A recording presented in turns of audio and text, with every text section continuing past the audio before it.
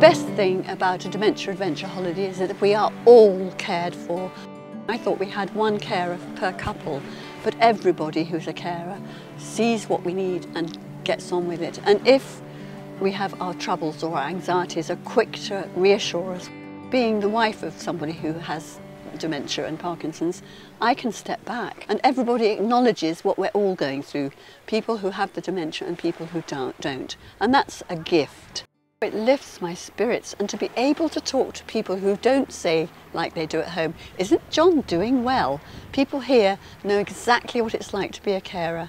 At home, and when I'm waking up in the morning, my heart is beating. I have great anxiety for him because there he is tripping and perhaps falling. He fell on our first night. But there is people, I just rushed round the corner and up came this great big man called Jesse, who almost picked him up with his little finger, but got John up standing, helped John stand up without whirly brains. And it's just, there are people here that know exactly what is needed.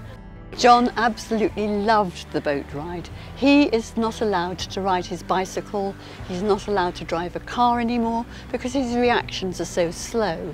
He hasn't quite got over that.